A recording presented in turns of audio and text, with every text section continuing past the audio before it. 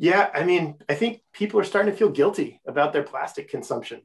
Mhm. It's no longer, relegated to the hyper, sustainable tree hugging hippie stereotype, right? This is about the Mhm. average person thinking a little bit more when they make decisions, purchasing decisions, right? Mhm. Do I really want the produce that's been packaged in multiple shells of packaging, or can I just go get an apple and like bring it to the checkout without putting it into a bag? Hey everyone, our guest today is Mitch Heinrich, a seasoned designer who has worked on numerous projects throughout his career. Mitch spent his early career supporting the launch of a number of successful technology companies, and in 2009 he became the founding and lead designer at Phoenix International, a startup dedicated to bringing affordable renewable energy to the developing world. In 2011, Mitch was hired at Google X, where he led the design kitchen team. After Google, Mitch became the Senior Director of Special Projects at Bolt Threads, where he founded and managed the Bolt Project Studio, a team that infused passion for design, materials, and craft into the field of sustainable biomaterials. Today, Mitch works with Checkerspot to animate Checkerspot's materials, intriguing characteristics, in charismatic end uses to drive adoption, and he also is working on getting Checkerspot materials into the hands of other innovators like himself. Welcome to the show, Mitch. Thanks for having me. Yeah, excited to be here. Yeah, thanks so much for joining us. You have quite the past. That was quite the tongue twister for you. But overall, you've been a part of many different and diverse projects over your career in an innovation role. What common threads have you seen throughout your career, and what does being an innovator mean to you? Yeah, great question.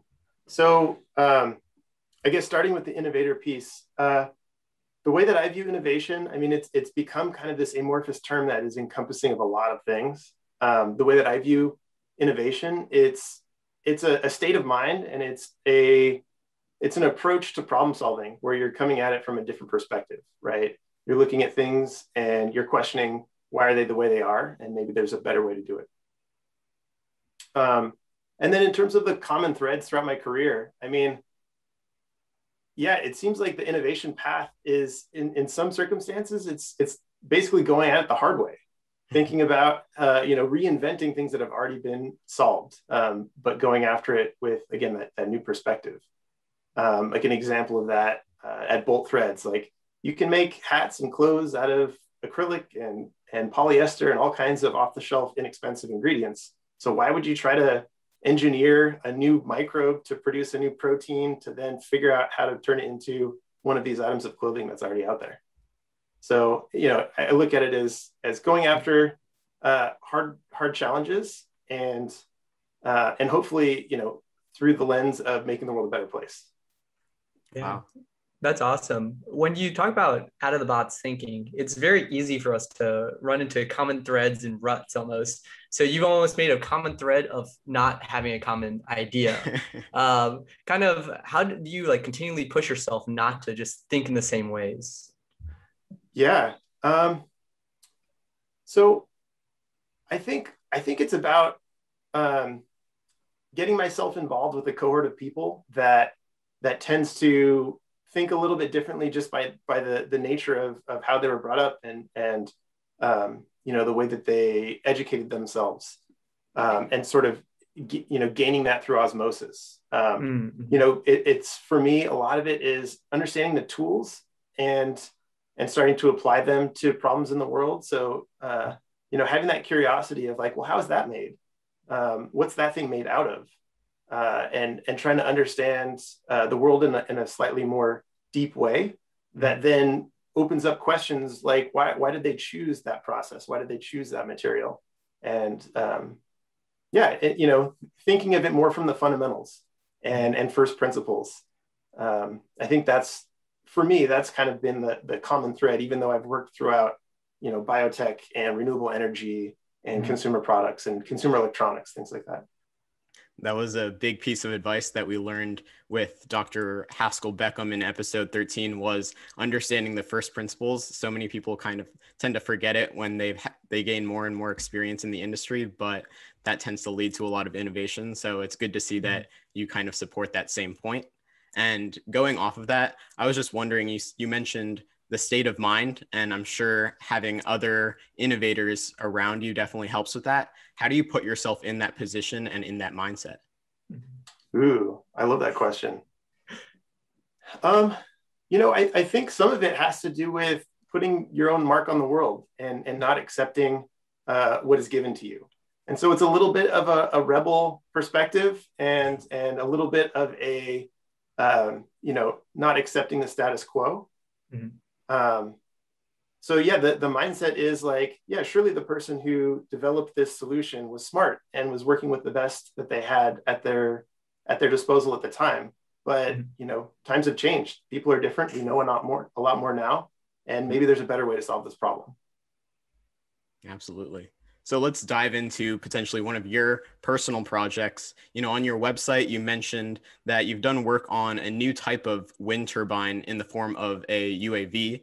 So what exactly makes that technology unique compared to traditional wind turbines?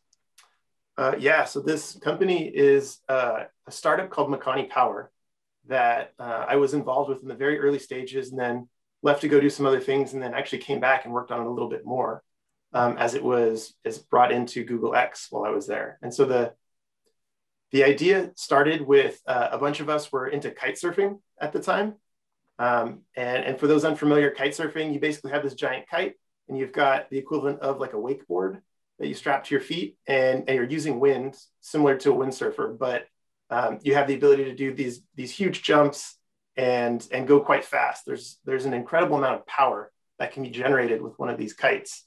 And so the insight was, well, if you can generate this much power with a kite, could you not use that same physics to generate electricity?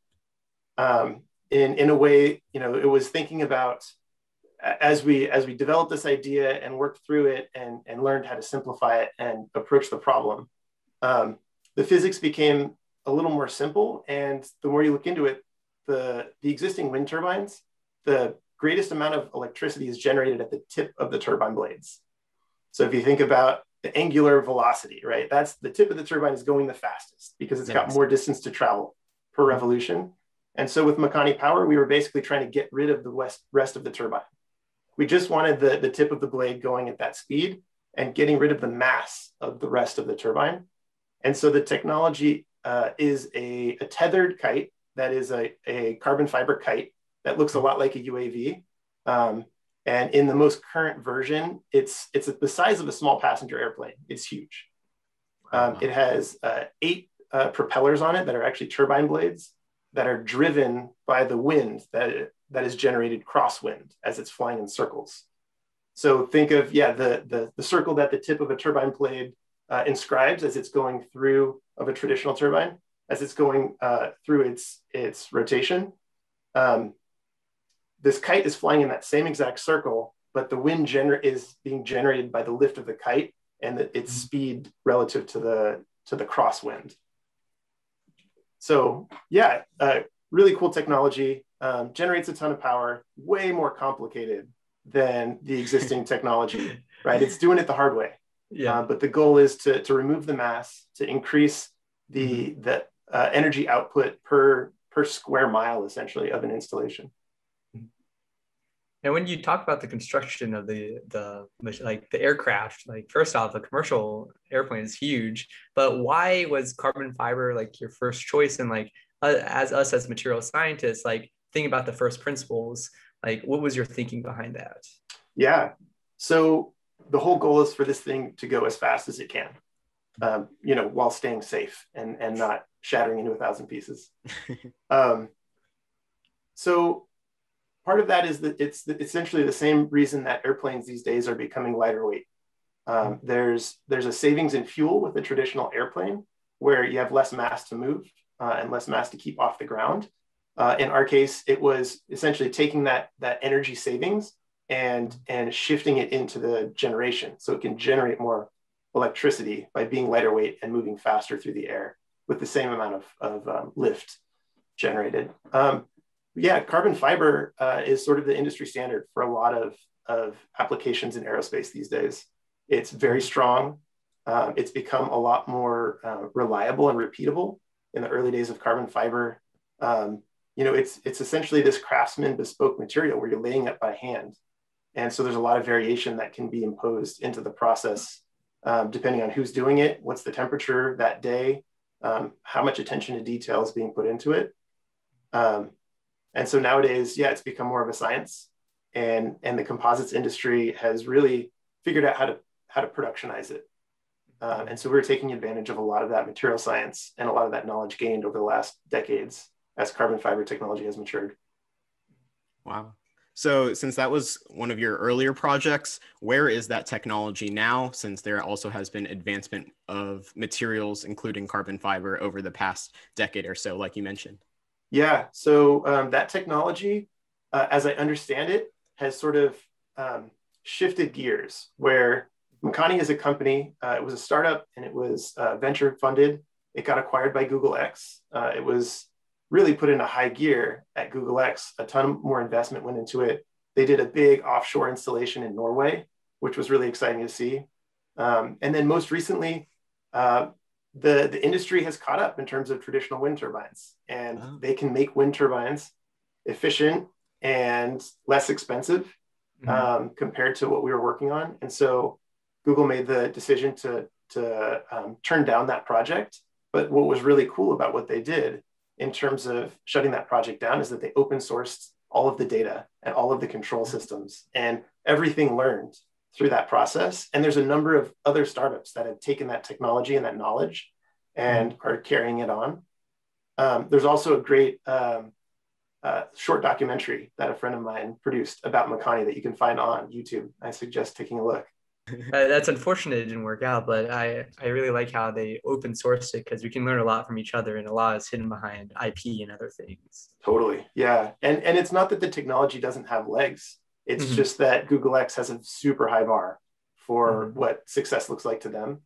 And there's definitely something to this technology. And so I'm really hoping that somebody will commercialize it in a meaningful way. Awesome. Well, you kind of already mentioned this, but changing threads, talking about bolt threads, a company focusing on utilizing spider silk and mycelium to create wearable goods. How are we able to create clothing from such unique materials? So the bolt threads technology is another one that goes very deep. And they've got two essential technology platforms, and their focus is on creating new sustainable materials for clothing and consumer goods. So the silk technology is, when I joined their flagship and most developed technology. And the idea is spiders produce this amazing material. Most people are aware of its incredible properties, right? Greater tensile strength and steel by weight. And so how do you make that in a way that's usable in consumer products? It's a natural material, so it's biodegradable, and it has these incredible properties. So Bolt was able to take the protein sequence that is found in spider silk specifically, and turn that into genetic code that's inserted into a yeast. And that yeast then is fermented, a yeast or a bacteria. It's fermented, kind of like brewing beer. And then the output from that fermentation process is purified, and you end up with like a spider silk slurry or a powder. And then we were creating threads from that we were using for clothing. Also, it turns out that it makes for an interesting cosmetics ingredient. It's got really interesting like moisture barrier properties to it. But then also some of the stuff that I was working on while I was there was developing processes in order to compress it into solids. So think of a plastic replacement made out of a spider silk. And so, yeah, the goal there is, again, going after it the hard way, thinking about how you can change the material world that we live in for the better by establishing new, more sustainable alternatives. We made hats and ties, we made cosmetics. I made a pair of glasses, multiple pairs of glasses out of spider silk. Yeah, so like that was kind of the goal behind the silk, and it's seen some success. The other piece of technology that they've been working on that has really become their flagship in recent years is Milo, which is a mycelium-based leather. So mycelium is, people call it the root structure of a mushroom. It's essentially what happens underground, where the reality and truth is that the mushroom is just the fruiting body of the organism, right? It's, imagine like an apple tree, it's the apple part of it, that's the mushroom, where the rest of the tree, in the apple analogy, is what's happening underground. And so the Milo technology takes that mycelium and sort of tricks it into growing up aerially out of like a sawdust substrate. And then that aerial growth is kind of like this big fluffy pillow. We were then able to process in different ways to create leather alternatives. And just recently, a lot of announcements have gone out. It's really exciting to see that it's making its way into the consumer market. Adidas announced that they're making a Stan Smith shoe out of it. Lululemon is also part of the commercialization effort, as well as a couple other companies like Stella McCartney. So yeah, this is, again, it's about like, let's swap out ingredients and try to make something that's different and better for not only the world, but also potentially the consumer, because we now have greater control over the end material properties when you pay as much attention as we have to these things. Yeah. So from the bio-inspired design process is super interesting to me. So with the spider silk side of things, do you do extensive research into like how a spider's spinneret works and then take that into account with the design process, or how exactly does that work from the designer's perspective? Yeah, so spider butts are incredible. It is basically impossible to replicate in a commercial technology for high throughput manufacturing. Mm-hmm. There are processes that happen in the spider spinneret that they require a level of control that is really hard to replicate. So there's things like pH gradients and salinity gradients and aperture sizes that only work at very small scales that are hard to replicate. So yes, like tons of understanding and primary research into how it's done in nature. But the reality is, when you're trying to build a new technology like this and make it ready for like mass customer adoption, you have to find new alternatives, right? You have to take what kind of exists in the manufacturing world today and what the material needs as a processing constraint and sort of find that middle ground. It's unrealistic in my opinion to create entirely new manufacturing processes for one specific material, unless you've got decades of runway in terms of time and money. Mm-hmm. So yeah, I mean, we were looking at and they continue to look at how you can adapt some of the existing technologies for spinning fibers. It's like, that's the term that they use for extruding a fiber, and having spider silk, these recombinant spider silks, as in like silks that were derived, they were secreted from the non-native organism, and adapting them to those processes. So yeah, it's a process of figuring out what exists in industry, and then figuring out what tweaks you can make to those processes to get them to work for your material. Yeah. It's tough. It's super tough. Yeah, when you're talking about taking the hard way, that may be one of the hardest ways I've ever heard of to get to a shirt. But I guess when we take a step back, and I've done an innovation internship, and during that internship, the thing that resonated with me the most is that innovation is like difficult in definition. If you can have an innovation that becomes cheaper and better for a consumer, then it's a blowout. You're going to do it easily. But most innovations lie where the increase in price comes with some increase in value, right? And so that's where the other properties come into play. But I guess you've gone to a lot of these projects at the very start. Like, when at the very beginning of projects, when we look like years down the road, because you can't figure out how to do this overnight, what are some of the things that you look at to make sure that, hey, this makes sense and we're just not wasting time? Yeah, I mean, that's something that we used to think about a lot while I was at Google X, as a part of that early stage pipeline and assessing new technologies and new directions to go. There's methods of doing what's called a techno-economic analysis, mm-hmm. and sort of painting the picture in numbers through spreadsheeting and other tools to figure out if something's going to make sense economically down the road, where you just start putting stakes in the ground and say, okay, we expect it to cost this much in our raw materials, this much in processing. These are the steps that we know today that are most likely to be required for this technology to exist in the world. And so you start doing that analysis, and sometimes it pans out and sometimes it doesn't. But where I see a huge amount of value in the innovation process is not sticking so closely to those types of analyses, and using your gut and having a hunch and pursuing it. And sometimes you don't know what the destination looks like specifically, but you have a hunch that, if I made this material that performed better than cotton or acrylic or the incumbent plastics, for instance, and it was more sustainable, that the world needs this, and it's worth doing some investigation into to see if we can make this happen. Because as you go through the process of experimentation, often new opportunities present themselves that you would never have been able to foresee at the outset. So part of it is, okay, very traditional, like, let's just write down everything and be explicit about our assumptions in both variables and constants. Mm-hmm. And then the other part of it is, what's your gut tell you? Should this exist in the world? And what are the biggest pieces of unknowns? And this is something that Google X likes to talk about and really reinforce. It's about going after the hardest parts first, so that you can retire that risk.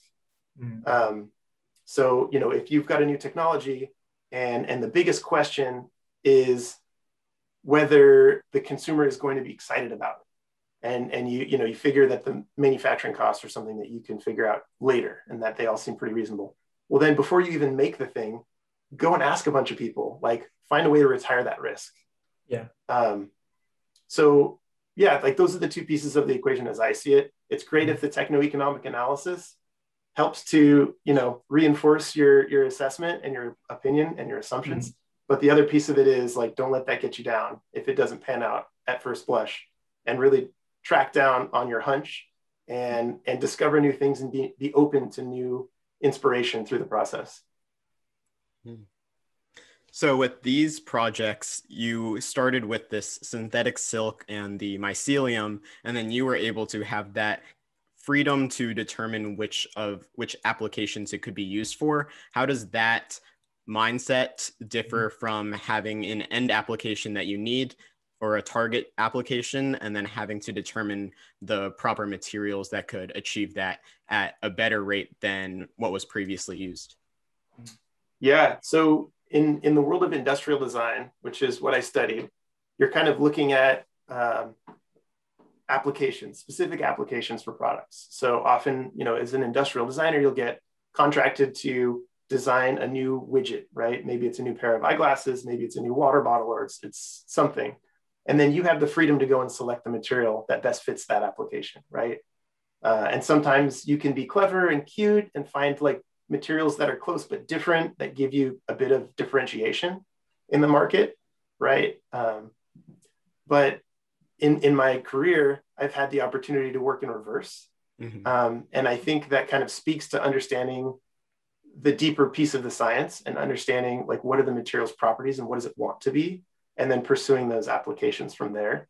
So, that's something that I worked on a lot at Bolt, and I'm now able to collaborate on with Checkerspot these days. When you've got a spider silk and it has specific properties, let's say it's really expensive. Let's say it, has really interesting, like, water absorption properties. Then you start tracking on, okay, like, where are applications where that could be a really big benefit? Where is it unique, and where does it excel compared to the incumbent materials, the things that are already out there?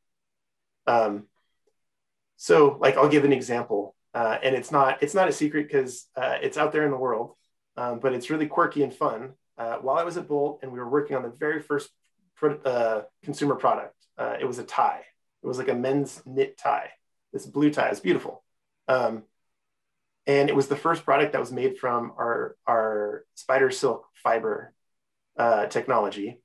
And there's a really intriguing material property to spider silk that is found in nature. and it's got this really important function in nature. So the feature is called super contraction. And the function is, as a spider spins its web, it wants a tight web because it's got to be able to capture prey, and it's got to be able to sense through vibration where that it has captured prey. And so super contraction is spider silk's ability to contract in length by a significant percentage in order to stay taut. And so like the dew in the morning and the moisture in the air keeps it taut. So we were able to produce a spider silk that had super contraction to an incredible degree. It actually shrunk by length as much as 40%. Wow. Where like a cotton fiber is going to be in the single digit percents. And so it's this new characteristic that's not available in any other fiber out in the world. And so it gets your brain going into, well, where could that be a really unique differentiator? Like, how do we get into casts, right? Thinking about like setting someone's arm if they've gotten a broken arm or leg, where that, or compression socks, or things where that act of putting it into place and then shrinking it would be an advantage.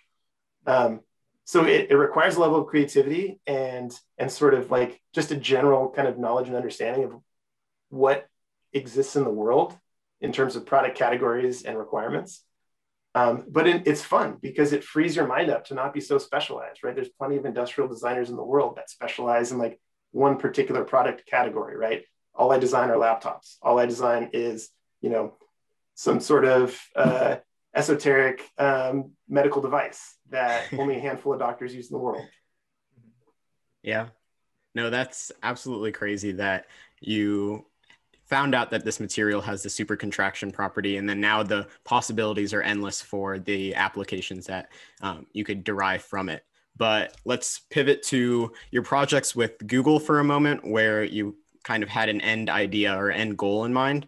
So you were involved in the creation of their smart contact lens to collect and monitor blood glucose data for diabetes patients. And so I know you know this, but for context to our listeners, millions of Americans have to prick themselves multiple times a day to test their blood levels, but these contact lenses would integrate a glucose monitor to get continuous measurements, I believe, from people's tear fluids. So can you talk us through this design process, if anything I said was wrong, and the interesting materials you came across during this process? Yeah, so you are right. Diabetes is a huge problem. And I want to add a little more context to the problem set, which is, and I'm not a doctor, so I'm like speaking from what I understand, but I didn't go to school for this. So there's two versions of diabetes. There's type 1 and type 2 diabetes. Type 2 is the most common, and it's where your body is not as efficient at its insulin regulation, and it doesn't respond as well as it should. To sway, shifts in blood sugar. Type 1 diabetes is less common, but it's far more severe. And so type 1 diabetics actually don't produce insulin. And so they need insulin, otherwise they die. And so a type 1 diabetic, because they have no ability to regulate their blood sugar, require continuous monitoring. So a type 1 diabetic often has this like subcutaneous probe. They've got like a thing that's stuck into their stomach and is attached to a fanny pack. And it's continuously monitoring their blood sugar level so that they can act quickly should it spike or drop precipitously. And so they're on a much tighter regulation in terms of needing to know what their blood sugar is every 5 minutes.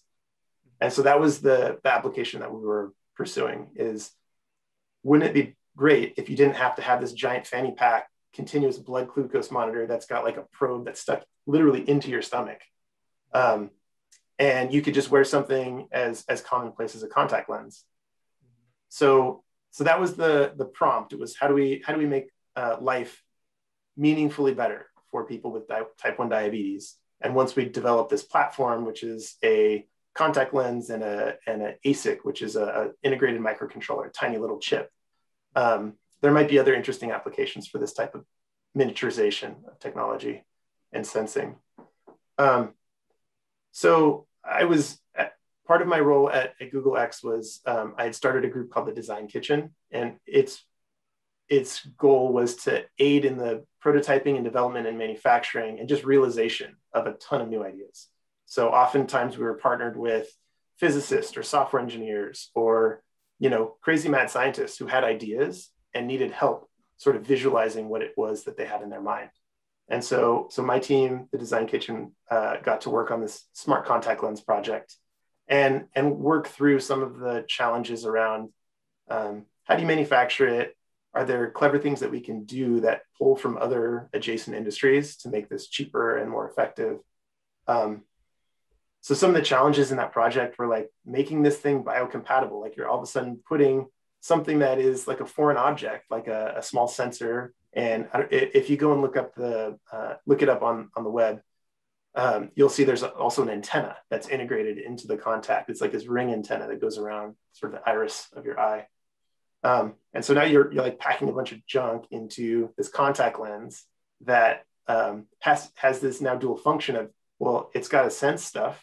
So you need to make it out of a material that you can put a little hole in, like a port, to allow the tear film to flow back and forth. But you can't have any sharp edges. You can't have that little sensor scraping on someone's eye. And then the other piece of it is it can't mess up someone's vision, right? Like that would be a bad trade-off. Like you can barely see, but it senses your tear film flow or whatever. So yeah, there's like this optical component as well. And so another big piece of it is how do you get the data off of it and how do you power this thing? And so those were the types of challenges that we faced and we were working with the technical team on to help put together. One of the things that we were able to do that was a super fun part of that project was develop a pair of glasses. So it was kind of interesting that you're wearing a contact lens, but then you have to wear a pair of glasses over the top. But this was for our clinical trials and getting through that process. But the glasses that my team developed was, they incorporated an antenna as well inside the frame and a Bluetooth module and a battery pack and all this stuff so that you could energize the contact lens, get the data off of it, send it to your phone, but all in a package that looked like a totally normal pair of glasses. Wow. Yeah, so just to start off, like you mentioned that there's like an optical challenge, there's a biocompatibility challenge. So it sounds like a huge material selection problem. Like, how did you go about selecting a material to solve it? And like, what material did you guys end up using? Yeah, so the material challenge on the contact lens itself, we were pulling from what current disposable contacts are made from, which is a silicone material. Silicones are great for biocompatibility. But yeah, there's a whole challenge around making silicone lenses in a two-part design. And also what grade of silicone do you choose? Because our application is a little bit different than the standard one, where we needed a little more rigidity and we needed a little better self-adhesion because the way that our contact was produced was in like two shells that you were able to like clamshell together over the sensor. So yeah, that's a big piece of it. Also turns out in the industry, when you're making contact lenses, the way that they're molded is that each mold is disposable. So you're not using the same mold to create a whole bunch of contact lenses from it. For sterility and for like mold integrity, they actually do an injection molding process of the mold itself that then the contact lens is molded into. So it's this like weird Russian nesting dolls arrangement in terms of manufacturing processes that we had to start adopting and figuring out how to make it work right. But yeah, like what are those molds made out of? And usually they also had to be a biocompatible material because any polymer could be left on the contact lens. And how do you produce those in quantity? So yeah, tons of material challenges that is a continuous thread through a lot of the projects that I've worked on. When you're sort of going back to first principles and reevaluating how and why we arrived at the solution that is currently prevalent today, you're often questioning the materials piece of it. What was it made from? Why did they choose that? Is there something new and different that's better today that didn't exist 20 years ago when they first came up with this idea? Mm-hmm. Were there any like cost challenges? I assume that it's a little bit more expensive when you're incorporating like the sensor technology and everything else that goes into play. So how did you factor all of that into this design process? Certainly, we're looking at costs throughout the process, but especially when you're going after these big innovative projects, that becomes, frankly, in a lot of circumstances, something that you push off to later, right? It's sort of a two-step process. Maybe a three-step process. There's sort of the analysis stage in the beginning, like I was talking about before, that techno-economic analysis. Then there's the development piece where it's like, can we even do it? What can we learn through prototyping and development and testing? And then there's the cost down and scale up and all of those manufacturing related challenges that need to be ironed out in order to hit what's called unit economics, positive unit economics, right? Each one needs to make money. So yeah, with that project, I think that particular application, the contact lens, it turned out that it's hard to correlate, and this is again challenging your assumptions, that it's hard to correlate the tear film blood glucose level with your blood glucose level. That those two things don't necessarily always track perfectly with each other. Gotcha. And so, as I mentioned before, like you discover things through the process. That was one of the things that was discovered. But also, now they've got this interesting sensing platform, and there's other ways to sense blood glucose. And so you can imagine that same technology being applied to things like Band-Aids or other ways of trying to access that that sampling of your blood. Yeah, I've actually seen there's like little almost like circle Band-Aids that you stick on your arm, and does like it hooks up to your phone and just pings you whenever you need blood glucose. Is that like the same type of technology? I'm not familiar with that specific technology, but it does sound like it. Gotcha. I think that the dermal patch makes a lot more sense, and often I think they have these little micro needles so that you can actually, without feeling it, you can sample blood glucose level. Gotcha. Yeah. Yeah, and I think one very interesting thing that I've kept on hearing from you is that a lot of times in school and like in like real business, like people are like, a lot of engineering projects fail because they don't think about cost. And now you're telling me you don't think about cost and have a vision. And so I guess that's really what it means to like be innovative, is that like if the product is going to work and you have belief that it's going to work and it's going to change things, that it doesn't really matter what the price is, it'll like work itself out in the end as long as you're being practical along the way. How hard is it to like have belief in like your product's goal when like some of the economics may be like not like great science? Yeah.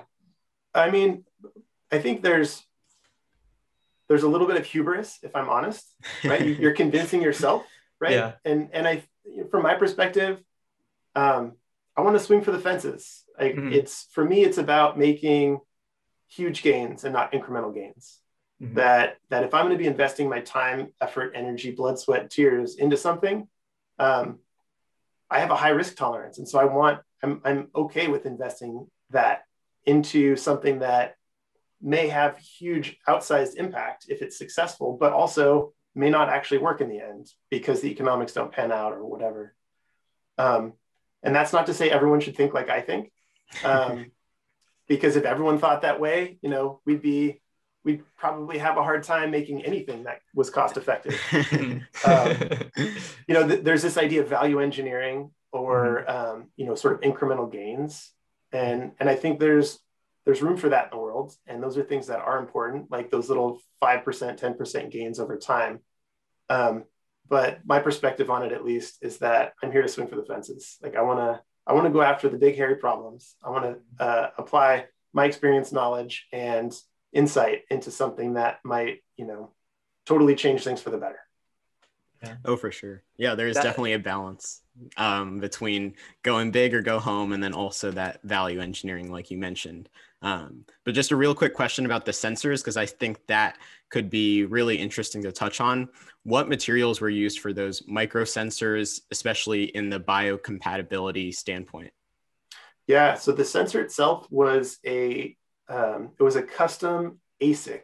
ASIC is an acronym, and I'm failing to remember the specifics, but it's essentially like a custom integrated microcontroller. So it's like, think of a computer chip, but the size of, a big flake of salt. And so those are produced on silicon wafers. And so that whole process is been developed for like the consumer electronics industry.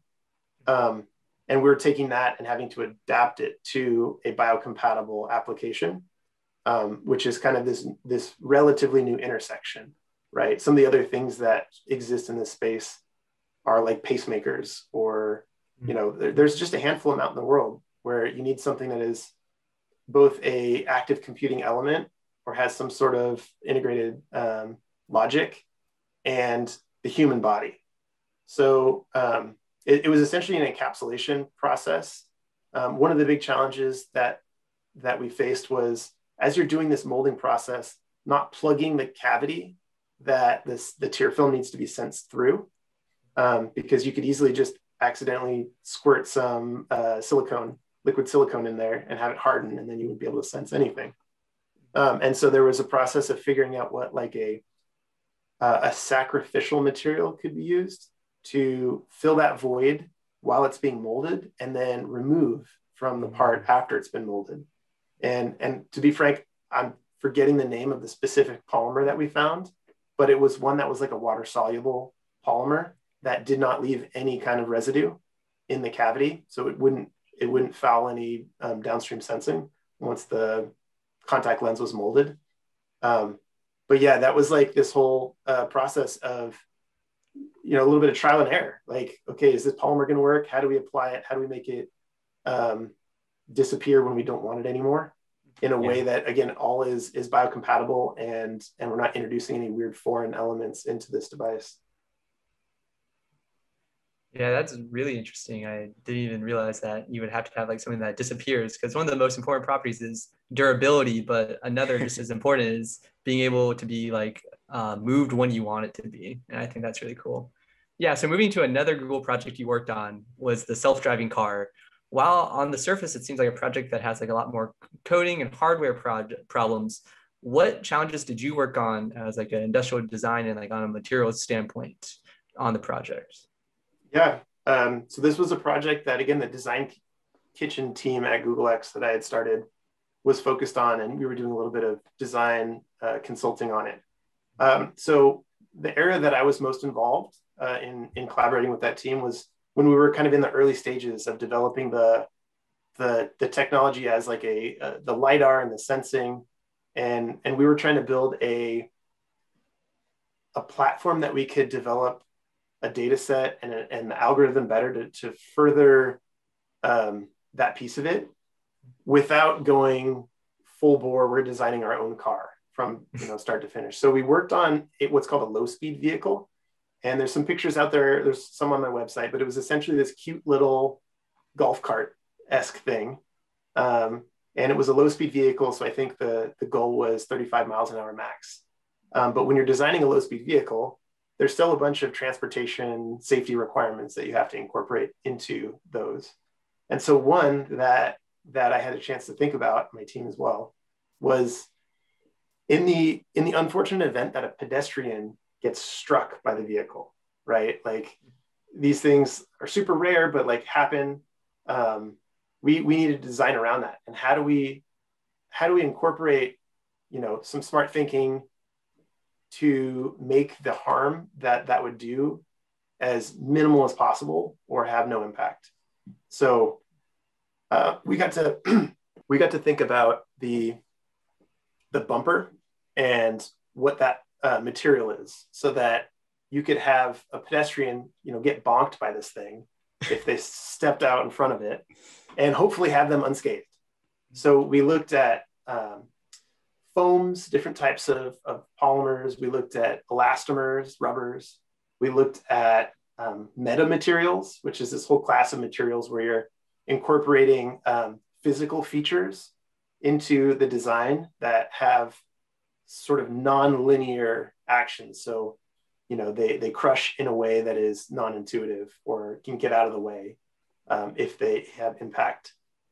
We looked at things like non-Newtonian fluids. So if you've ever played with oobleck as a kid, right, the idea of like going slow, you can go, through it, you can stick your finger in it, but if you go really hard, it fights back with the, much harder, like durometer is called, or, it's pushing back harder. So we had an opportunity to kind of rethink from the ground up what a bumper is and how it works, and do a little bit of prototyping on that. Ultimately, they decided to push towards like partnering with other groups to build vehicles, but there are some prototypes out there. You can see photos of it, of this cute little car. But yeah, material science, again, like it pops its head up in a lot of these exciting applications and forward-thinking things. Because if you're building something fresh from the ground up, like you're making a car that drives itself, like doors wide open. What else can we improve while we're at it? Yeah. Do you know if that technology or the bumper technology has been improved in other cars? Because I assume that's not just specific for Google self-driving cars. That could be applicable anywhere. Yeah, I don't know, to be honest. I have seen some mycelium foams work their way into different applications, both packaging, like simple stuff like styrofoam replacements, but I also feel like mycelium foams might be making their way into automotive applications, which is pretty cool. So that's really tackling a different problem, which is that foam is a challenging material from a sustainability perspective, because it's mostly air, so it takes up a lot of volume, but it doesn't degrade. And so mycelium is an interesting way to tackle that by having it be made out of a material that is biodegradable. Awesome. And so your latest work at Checkerspot, moving on to where you're working at now, it seems to stem from the belief that the combination of science, design, and democratization of innovation can unlock the potential that sustainable materials have. So how can your design experience that we've talked about combine with Checkerspot's biomanufacturing process to change the world of plastics and still maintain that high level of performance and sustainability simultaneously? And what do you think it will take for new materials to become adopted and widely used? So I'm excited about Checkerspot's materials, primarily because like this idea of trading off performance and sustainability has historically always been the case. Like the thing that's better for the planet is actually worse for the consumer. You're sacrificing performance, but Checkerspot has found a way to navigate that so that you can have both. You can have a high performing material that is also environmentally preferable. And I'm also excited about the Checkerspot stuff because it's a material technology that's like ready to go pretty much. It's very close to commercialization, and it's already made its way out in their skis, and it has a ton of potential for growing quickly and getting out in the world. So, I mean, I love the idea that like today plastics are made out of like liquid dinosaur bones that are pumped out of the ground, and that Checkerspot's got this like, let's change this, let's flip the script. Like, let's use algae oils, and they're renewable, and they're using, renewable feedstocks. And also you can tune the properties of them, right? You have access to the chemistry at a level that is actually not just chemistry, but also biology, and playing around with the makeup of their oils. So to get these technologies adopted in the world, I mean, this is what I get excited about. These are the kinds of projects that I love to work on, because it really hits this sweet spot for me as an industrial designer, where I'm thinking about the user, the person who's actually the person who's going to buy it, and what are their motivations, the like culture that it fits in. So, finding a product that's not only the right thing, but also the right place and time, but then also industry, and like, what are the requirements for how it's made, and how do we work out the production processes? And the Checkerspot material for me hits that bullseye, where I get to think about end applications, very charismatic applications of a new technology that's going to open people's eyes to it and get it out there in the world. I get to think about culture, which is, what are the applications that we can apply this to that is going to have the broadest reach, and is going to, ideally attract more people to these technologies, even though they're new, and not just because they're new. And then finally, industry, like helping to guide this technology through feedback as I'm developing prototypes and working out different applications, and how it can be tuned to better work its way through the existing manufacturing supply chain, right? So that you don't have to build a factory every time you want to build a new widget. You can take advantage of the existing supply chain that's out there, so that everyone can be a widget producer, and really you're just focused on providing the raw materials to enable them. So that's a big piece of it. And then another part is just figuring out how I can get more people like myself to get their hands on this material, right? Mm-hmm. This idea of like nonlinear returns, or like having the exponential growth by like, how do we find 50 more Mitches that can get their hands on this material so that they can then get it out to the world using their best, powers that they have at their disposal. Yeah, and I guess when we talk about sustainability and performance, like the poster child for good sustainability but poor performance is of course the paper straw. So when you think of these new applications with a better sustainability story, as a designer, like how exciting is that and like what do you think the public appeal will be? Yeah, I mean, I think people are starting to feel guilty about their plastic consumption. It's no longer, relegated to the hyper, sustainable tree hugging hippie stereotype, right? This is about the average person thinking a little bit more when they make purchasing decisions, right? Do I really want the produce that's been packaged in multiple shells of packaging, or can I just go get an apple and like bring it to the checkout without putting it into a bag? So, yeah, I think access to sustainable materials is actually a big problem, not only it's driven by consumers largely, and a lot of brands are hitting up against this problem where they actually want to apply new technologies, new sustainable materials to their product catalog, but those materials are few and far between, often are very expensive, or often have some reduced performance characteristics. Mm-hmm.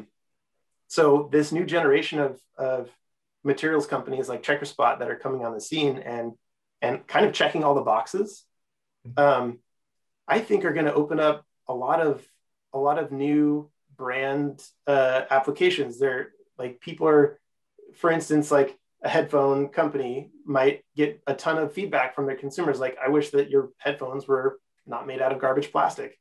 But they have no ability to change that, because the requirements of the headphone are that it needs to be less expensive. It needs to have a certain amount of like mold geometry. It's got to hit a certain shape. It's got to have certain acoustic properties, blah, blah, blah, blah, blah. And Checkerspot can swoop in and be like, hey, we got all that. Check, check, check. Like, use our material. And so there's this inflection point that I think is beginning to happen, where designers and brands and innovators get choices. They've got a broadened palette, which is, it's the best possible thing. Yeah, when we talk about consumers, one big problem with sustainability is that if we create this plastic that's so great and acts just like plastic, but it's not different from plastic, but it looks the same, consumers are very uneducated in that sense. So as a designer, like, can we almost tell a story with like how you design it, or like what type of actions are we taking to differentiate this new plastic, which is much more sustainable compared to the old plastic?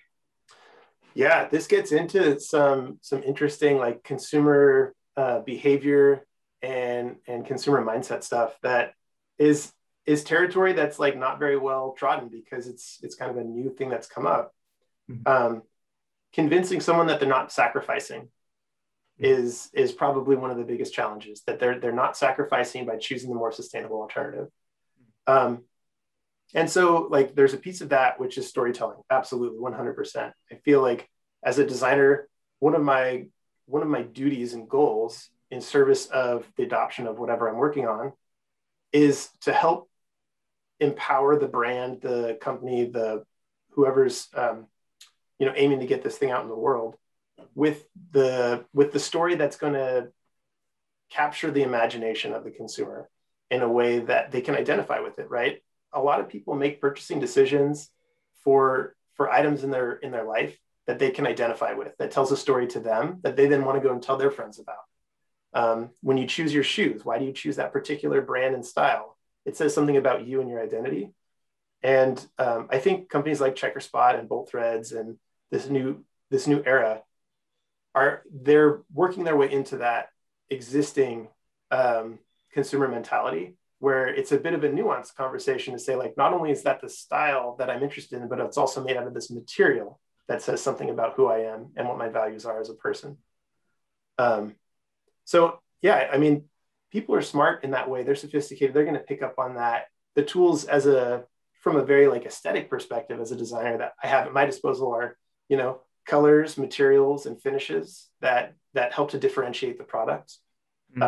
If you look at the Stan Smith Milo shoe, this is the mycelium leather that Bolt Threads has been working on with Adidas. It's the same silhouette, the same shape as the existing Stan Smith shoe, which is a very iconic shoe. But the color that they chose is this like neutral brown leather that is very like different and unique to the Milo material. I think Wonder Alpine's skis, they've got this bright pop of color, right? It's the yellow that tells the story of like, oh, this plastic is not the plastic that you're used to. This plastic is different. And it gives that little visual cue that there's more to it. And it's not just an aesthetic decision that was made. Cool. So from the sustainability perspective, then what do you think universities should teach in design programs and engineering programs based on all of your experience? What skills or what mindset should be taught? I mean, everyone's a designer, whether they realize it or not, right? We all make decisions that affect our lives, and those decisions can be thought through, like, the design process. But I think to take a big step back in how I came to be where I am and to gain the experience that I've had, a lot of it is really driven off of curiosity, just innate curiosity, and wanting to understand what's a little bit deeper and under the surface, and teaching myself, right? A lot of, like, to be totally frank, I didn't learn a ton when I went to college. Like, I studied industrial design. The program that I went to was, there were too many kids and not enough teachers. And so I found myself like teaching myself how to do 3D modeling on my own, how to go through the design process in a lot of ways on my own. And then once I got into industry, it was about like finding mentors that really embodied the qualities that I aspired to have as I progressed along in my career. And so, like, for me, it's about not pigeonholing yourself into a specific trade or knowledge set. Like, you're not just a material scientist, you're a material scientist, but this idea of like a T-shaped person is really important. So this is like, I think IDEO was the one that coined it, but you go really deep in one particular area of knowledge, right? Whether it be material science, industrial design, et cetera. But then you like, there's the top bar of the T, which is like having a breadth of knowledge across many different disciplines and domains. And those are the kinds of people that are going to have those insights and that inspiration, and be generally more effective in their role, because they can draw from experiences outside of their domain of expertise to say like, oh, I learned about this thing in this other area, right? This is how they do it in, like, automotive design, or this is how they do it when they're selecting elastomers for, foot, like insoles for shoes, something like that. So for me, it's about, building those connections, having that broad base of knowledge, but also going deep in one particular area, and just generally being curious, always asking why. Yeah, I think that's a great transition to our last question here, is that you've had a very wide range of opportunities, but now you have an opportunity to empower innovators in the field of MSc and industrial design and so on. What advice do you have for our listeners who want to enter the product design realm and use these MSc principles to create meaningful and lasting impact? I think, back to the previous question, it's about like finding people that embody those characteristics and traits you aspire to have, and trying to soak up as much knowledge as you can. Some of the best conversations and the best projects that I've ever been on were when I partnered with someone who had a totally different background to myself, and we found a common language and common knowledge. So I've worked a lot with material scientists in the last 10 years or so, and it's a super fruitful experience because I'm coming from a perspective of applications. Like, where does this go in the world? How does this fit in the world?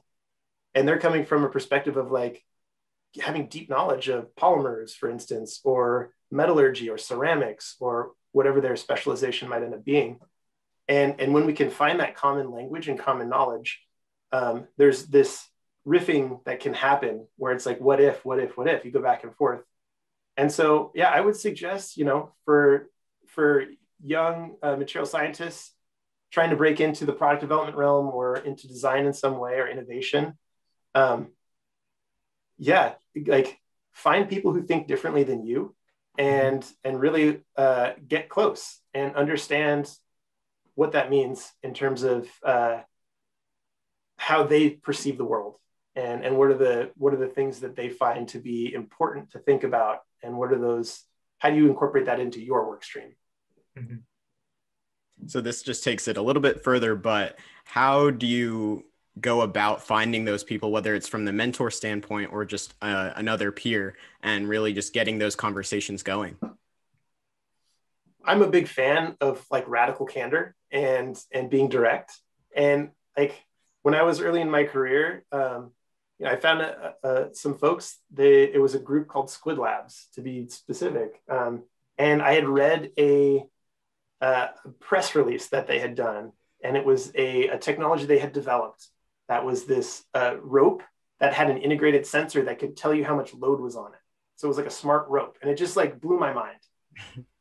And so I reached out to them. I said, "Hey, like, I live near you. Can I be an intern? How do I get in on this? This is awesome." You hear nothing back. It's standard sort of trying to go through the front door situation.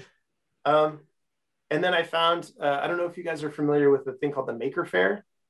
It's like a big event that's held yearly here in the Bay Area, and I think they do it throughout the world in smaller events. But it's like people who are interested in making stuff. They display what they're excited about in their projects. So I went to the Maker Faire here, and I saw they had a booth, and I was like, "Oh, these are the guys." And so I was like, the fanboy. I hung out at the booth, and I was like, "How do I be an intern? How do I get into this? Like, you don't have to pay me." And ultimately, I was able to convince them by like fixing their computers. I was like, I'll fix your computers, I'll run your website, whatever it takes. And that was sort of the foot in the door. And so, I guess the moral of the story there, at least from my perspective, is find out what you're passionate about and then pursue it and be okay with rejection, because it's going to happen. But having that conviction and identifying what it is that you're passionate about and just track on it. I love that. And if you can find that intersection between your passion and how you can provide value to that person or that company, that goes a long way to being successful. That's absolutely right. Yeah. I mean, I fixed their computers for 6 months. And then I was like, "Hey, now that you know me and I've provided some value, can I start working on these other projects now?" And they were like, "Yeah, absolutely." Nice. Well, thank you so much, Mitch, for coming onto the show today. We learned so much from your different projects and just the design considerations and the material science principles that came into play. It was very insightful. Great. Glad to be here. Thanks for having me. Yeah.